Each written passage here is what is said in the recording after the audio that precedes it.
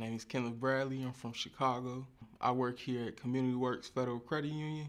Here we help people get financially stable through financial literacy. We provide loans for people and also financial coaching.